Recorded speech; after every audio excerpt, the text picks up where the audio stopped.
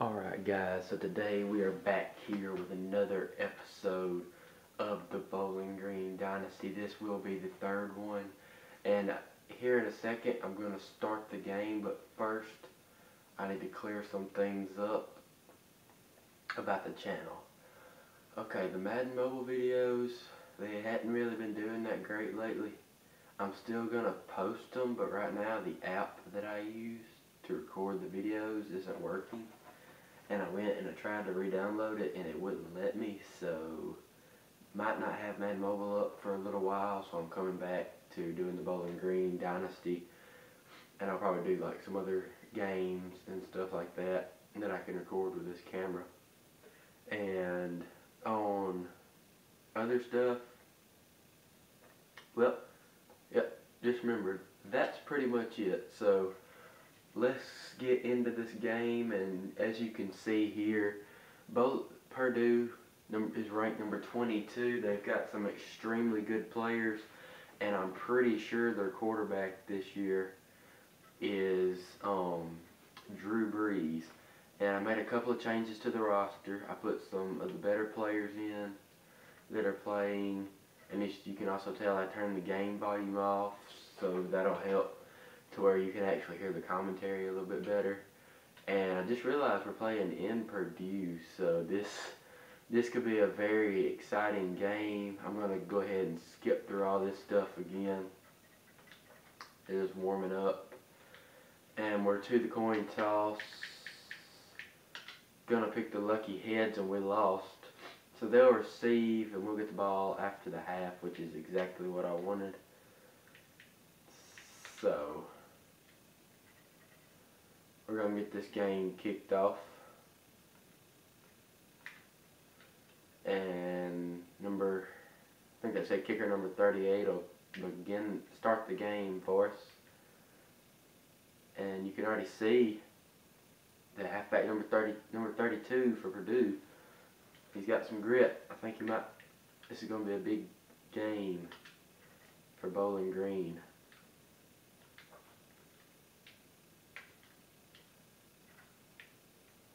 As the first play, and number 4 is a good play by the safety, but number 4 just made a better catch. See, that's going to probably happen a lot of times in this game. Our players are going to be making good plays, but the quarterback and receivers will just be on target and making the catch. And we just caught a break. Number 25 dropped the ball. It's going to be 3rd down and 2. I'm going to go 5-2 because I'm figuring here they'll probably run the football. So I'm going to go fire green on the defensive side. And I think I ran it to the right side too, because it looks like they got a jumbo formation. And I was right, and he will still pick up the 1st down. Number 25, you can already see that the Purdue Boilermakers are going to have way more grit than we do. And this could be bad for my Bowling Green Falcons. Harry Reid is the coach, if you didn't watch the intro video where I created everything. And number 25 gets out to the 40-yard line. That'll be a gain of about 6 yards, and it'll be 2nd down. And no, they only gave him 4. It'll be 2nd down and 6 from the 40-yard line. As you can see, I got 2 right ends starting because my left end wasn't that great, and I had 2 junior right ends, and my backup right end was better than my starting left end, so I just went ahead and decided to put him there. So we're not going to go 5-2 this time. Yeah, we're not going to go 5-2. We're going to go 4. Yeah, I don't really. I think it's 4-4 is what I call it. 4 linemen and 4 linebackers, and then everybody else is out of the box, and it looks like the Falcons will get their first stop of the game. Couldn't force a 3 and out, but who cares? They're probably going to be playing a defense and offense that are 10 times better than theirs. So anytime they can get the defense off the field, be good. Made a change at the punt returner position as well. Put somebody with some speed, but couldn't get cut back out to the outside. So our first offensive play of the game, I realized, I went back and watched what happened in the last video, and running the ball was having way more success than throwing, and I believe I did the exact same thing in the last video, tried to cut it back inside, and I just lost another yard. I went and looked at some stats as well, and the reason that you're seeing wide receiver Avian right now at the slot position is because I went and looked at his stats, and he had the one reception for 72 yards and a touchdown, and quarterback number 5 maybe picks up 2 yards.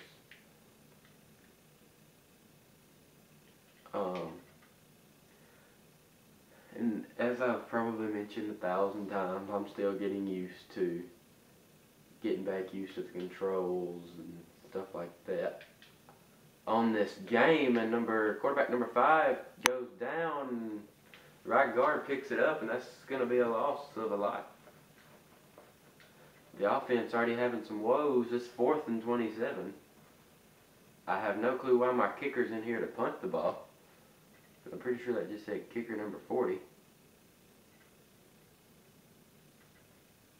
That was terrible. That was a terrible kick. Hang time was good, but that's a terrible kick. 3-4, I'm going to be blitzing a lot today because we need to get to this quarterback. And don't know if I said this earlier, but I'm pretty sure I did. But I think that the quarterback for the Boilermakers is Drew Brees, if I'm not mistaken. So, yes. Oh, I need to fix something real quick. Alright. Got that fixed. Do they even have a back? Oh, no. And it's a fumble, and Purdue catches a break. That was a great play by the linebacker or safety or cornerback to knock that ball loose, and it's going to be 3rd down and long. Purdue could bring a blitz, or they could, stupid. And they don't, and it was perfectly played by the cornerback, number 17. And that'll be the end of the first, and there is no scoring in this game. Bowling Green playing, the defense is looking extremely good right now, but the offense is definitely having its woes. Is the first time they got on the field, it was a 3 and out. Cornerback number 2 gonna let it bounce out of the end zone, and they'll get the ball at the 20-yard line. Gonna go 5 wide again. Run a different play, but go 5 wide. And there's my main man, wide receiver number 8. The one who had the reception for 72 yards and a touchdown yesterday. Well, actually, probably about a month ago whenever I uploaded that video, but I guess you would say last week. And no running here in the game. If they're going to get anything, it's going to have to be throwing.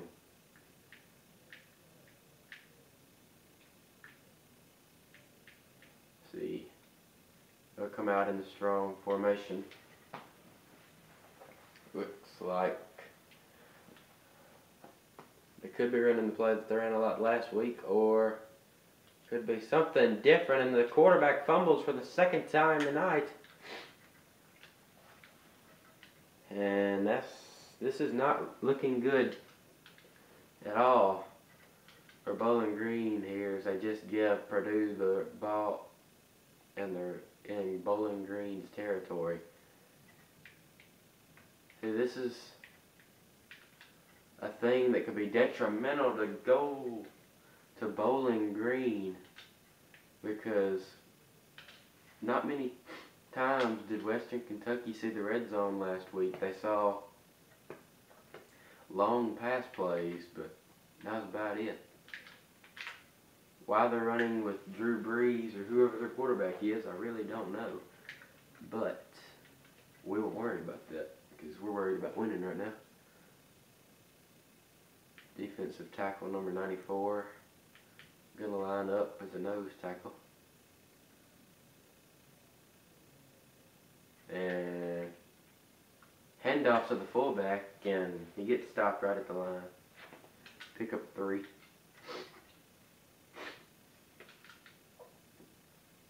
And it looks as if Purdue might just score, and he runs right beside the middle linebacker. But he's taken down after a short gain of nothing. Alright, so I think I ran spy green, so yes sir, that's what we need. That's what Bowling Green needed. It's a confidence builder, and Purdue will come out here in the field goal formation. A block would be perfect for Bowling Green, or a just absolute miss by their kicker. Kicker would be great. But it goes right down the middle of the uprights, and the kick is good for number 22 Purdue, as they take a 3-0 lead here in the second quarter versus Bowling Green.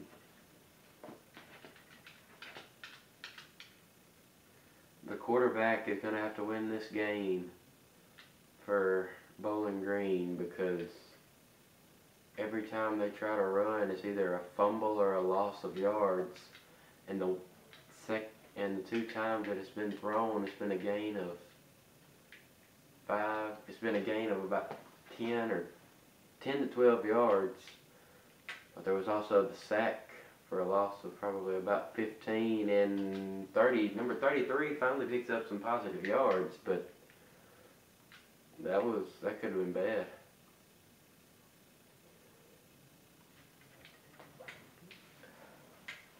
Bowling Green really has nothing to lose here. They get the ball back.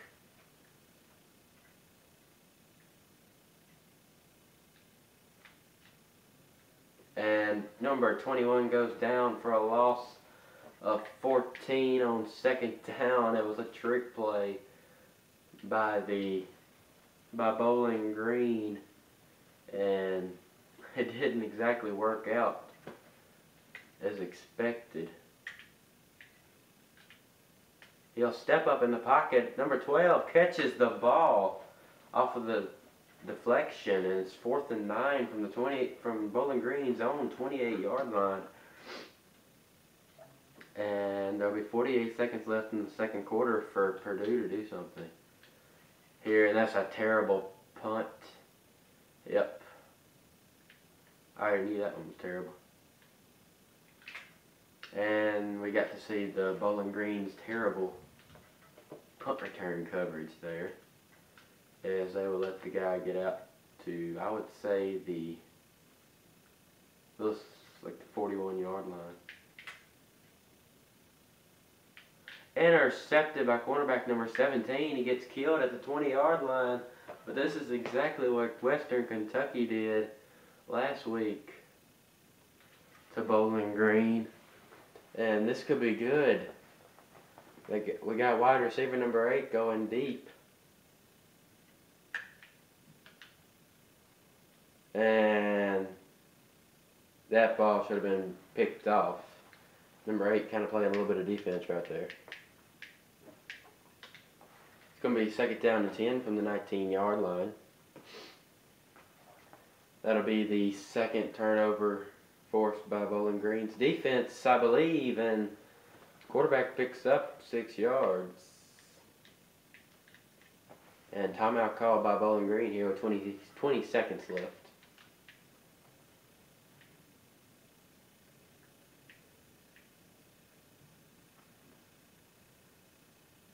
And looks as if Purdue's got 1 timeout and Bowling Green's got 2. 3rd and 4 here. They'll get the ball to halfback number 33. Number 33 down the sideline, and he gets taken down. No timeout can be called yet. Clock's running. They'll definitely want to call a timeout now. Biggest run play of the game for Bowling Green right there. They'll definitely be going shotgun. Here is time winding down in the second quarter. It'd be good if they could at least get in field goal range here. On a last second effort, 5 seconds going to be left in the game, and the last time out by the Bowling Green Falcons, or whatever they are, is called. So you know they got to be thinking it's all or nothing here.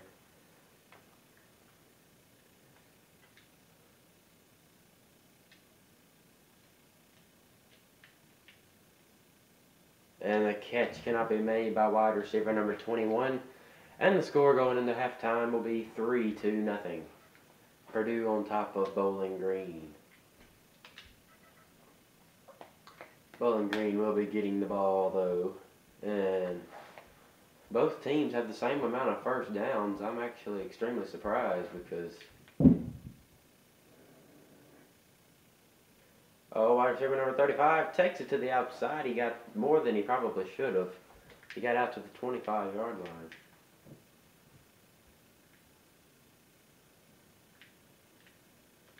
And looks Bowling Green going to be coming out in the ace formation, also known as single back. Halfback right up the middle. And he'll pick up about 6. Bowling Green with only 3 rushing yards. And they'll come out here. 5 wide in the shotgun. Looks like they might be bringing a blitz, and they're not. And number 5 breaks free, gets past the marker. Both quarterbacks have 5 yards rushing. And here we go. Let's see, we've got the tight end dragging under.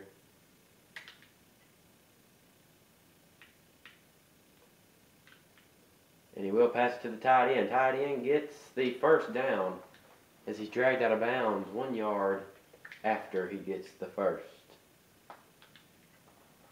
Now, the quarterback can either keep it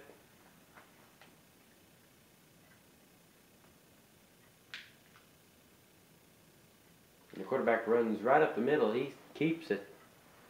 And he got 6 yards. Well, earlier, this team couldn't even get 1 yard rushing, and now all they can do is run with the ball. Unless there's a wide open guy underneath. Oh, and that could have been deadly. I'm going to go line here on 3rd and inches. Gonna expect the quarterback sneak. No, they hand it off to the fullback, and he'll pick up a gain of a couple. Good call by Harry Reid, the coach.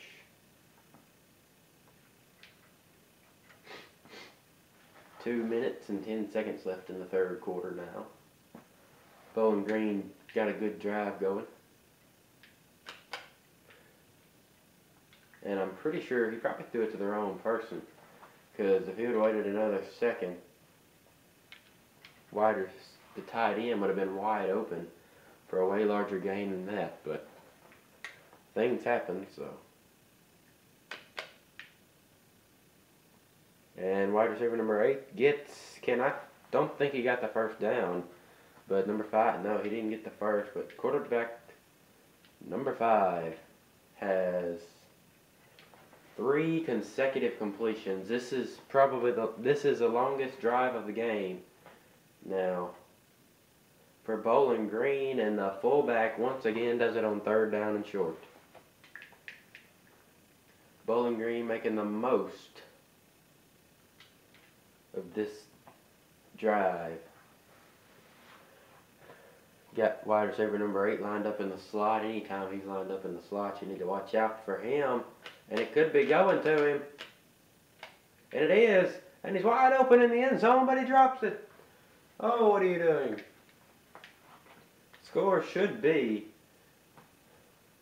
6-3 right now, but that was bad play right there by wide receiver number 8. I mean, he's not the best receiver in the league or nothing. He just makes plays. And here we go. And something that... And the fumble by the quarterback, and the right tackle drops on it. And they'll try a field goal from the 30-yard line. I don't know how good the kicker is. Number 38 lines up. This is going to be a 47-yard attempt. Longest of the season. He's got to put every ounce of leg into it that he's got, and it doesn't go. The kick is no good, and the Boilermakers will get the ball at the 37-yard line. No, the 30-yard line of their own side of the field. A wasted possession here by Bowling Green. And the clutch kicker, who in last week's game ended up winning Bowling Green the game, can't do it here. And that's another one for number 17. He is the most, probably, after that play right there, the most clutch player on this team at the moment for this game. If Bowling Green ends up winning somehow, he will definitely be the player of the game, because Purdue is one of the best, probably one of the best teams in this league right now, passing the ball because of their wide receivers and quarterback. And they've done that's 2 interceptions against him, and almost getting the first is the halfback. And here it'll be 3rd and short again for Bowling Green. Let's see what they can do this time. Lining up in the strong eye formation again. Or the strong formation again. The fullback up the middle, and he's dropped before he can get to the line.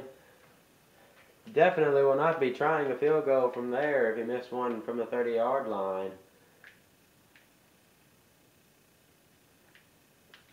As the coach of this team trying to think what to do. Coming out goal line on 4th and inches. Hands it off to the fullback, and he will get the first down. The drive survives for the Bowling Green Falcons after the interception by the cornerback, number 17. Wide receiver number 8 in the game. And should have been picked off by the cornerback. That was a bad decision by the quarterback. But right now, the only thing that really matters is this team Bowling Green needs to sustain a drive and at least, I'd say, get to the 20-yard line to give their field goal kicker a chance to tie this game up, because yeah, we all saw what happened a second ago, so yeah. They want to get as close as they can. Purdue is 1 of 4 on 3rd down. Number 8 wide open, and he batted the ball down. What are you doing, son? You're wide open.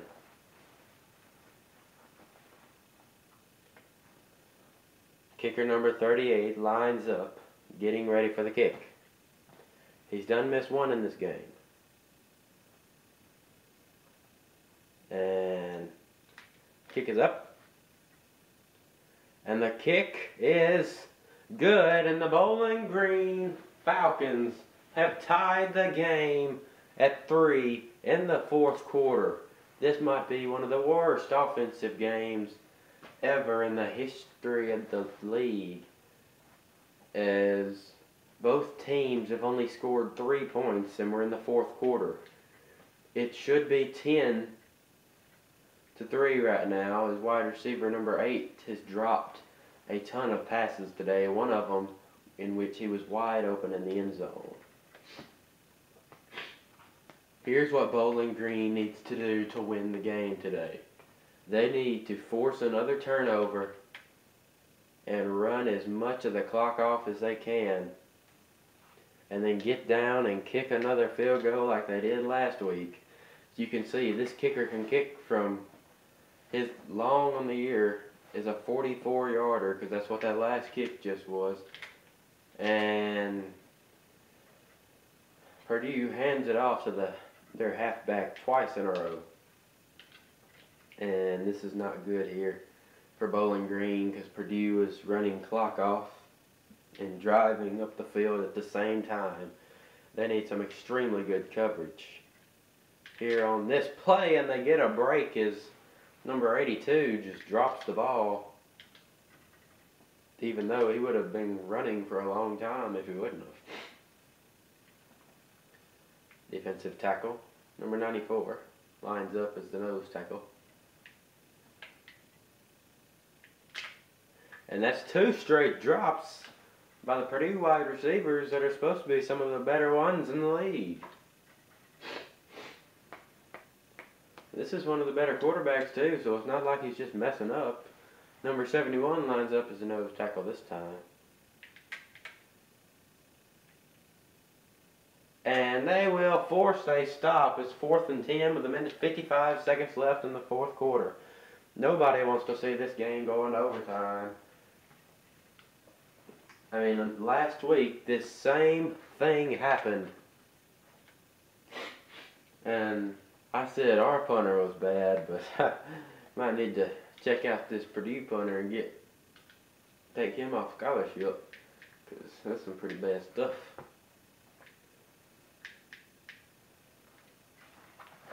And Bowling Green, ow, will come out. Said ow. And fumble the football, and this just got ugly for Bowling Green. Halfback number 33 could be seeing the bench if Bowling Green does get the ball back. Number 17 needs to have another clutch play. And I think that was who was guarding that man right there. And that didn't look very clutch to me. Tackle number 90, the tackle number 94, lining up. They're going no back. And number 27, this is not good. All Purdue has to do is kick a field goal and they win the game with 1:21 left here in the 4th quarter.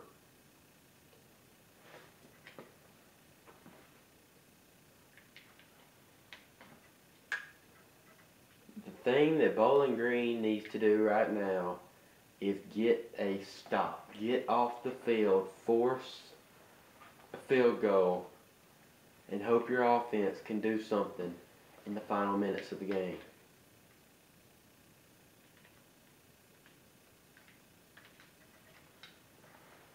Third and 2, Bowling Green what's their face? Just called a timeout. And looks as if they're getting success running. Coming back out in the 5-2, and they stop him short. 53 seconds left, 4th and 1. And Bowling Green defense might, if 53 seconds left on the clock, if Bowling Green can drive back down the field and score, this could be a very good start to their season, because they could get put back in the top 20. They could get put in the top 25 if all they got to do is get down the field to the 27-yard line. If we have seen their kicker can kick field goals from the 27-yard line, as he did earlier It was a 44-yard field goal.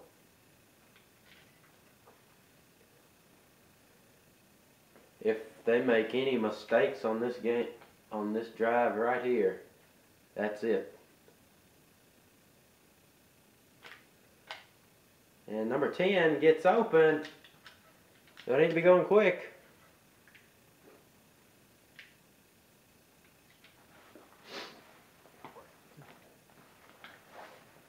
Need to be going extremely quick here.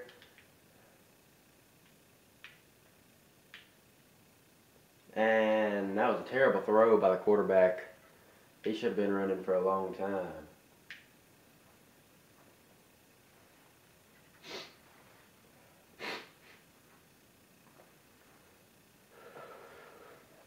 "23 seconds left in the fourth quarter.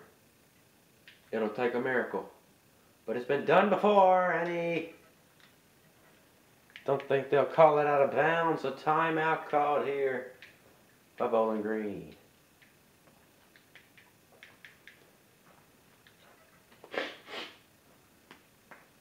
Bowling Green would love a touchdown, but a field goal would put this game in overtime.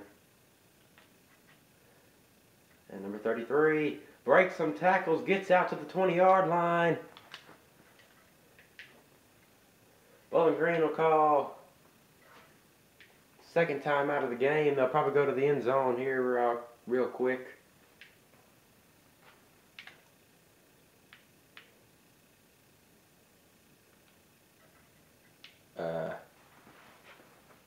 Performance matters the most. Old Spice. And number 35.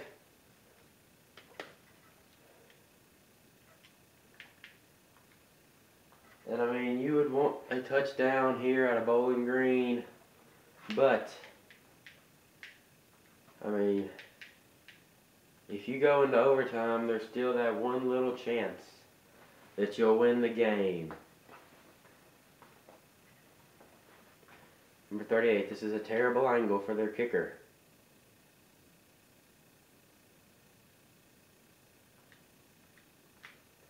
The kick is up.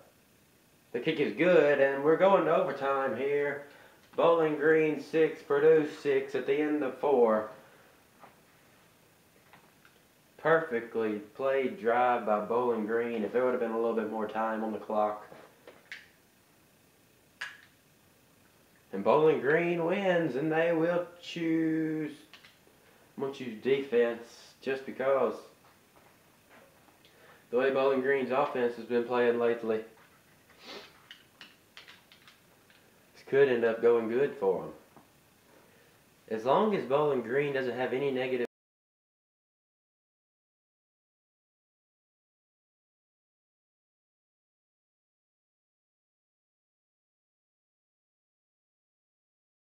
and no turnovers, they could win this game, because solely based on how their defense was playing at the end in the fourth quarter, but that wasn't good.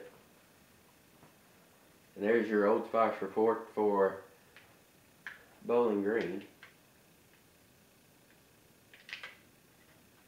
And stopped maybe a half an inch short, 2nd and inches from the 1-yard line.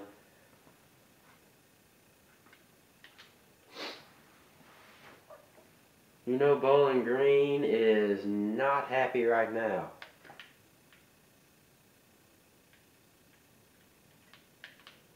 And there's a touchdown for Purdue. This could be a very long overtime. Because if Bowling Green can score a touchdown, which neither team has been able to do all game, but Bowling Green should have actually won this because their wide receiver open in the end zone and dropped the ball.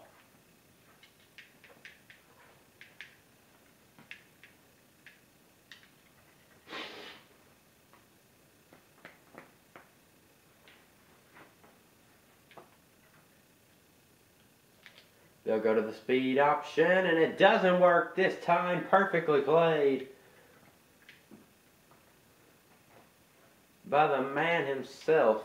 Don't know who it was, but it's just the man himself.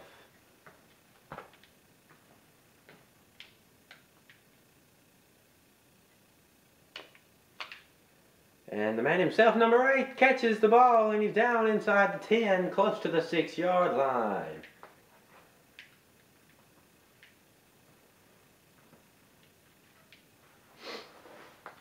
In the field goal today, the red zone percentage for the team has been 50%, and the fullback cannot get in. But there's a play called quarterback sneak that, unless he fumbles, should take this game into second overtime.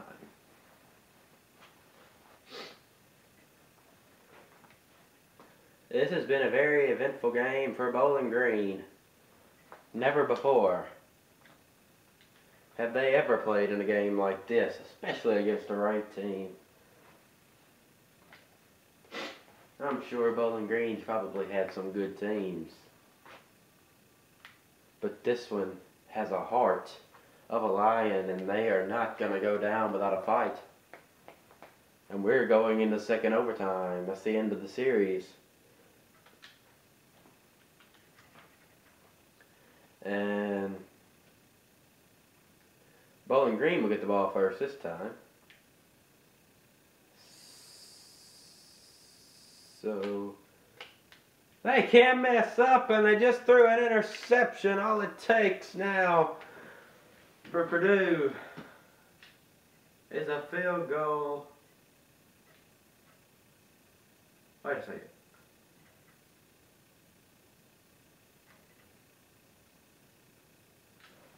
Kind of confused, but Bowling Green has got to get a stop, and that's not what you call getting a stop.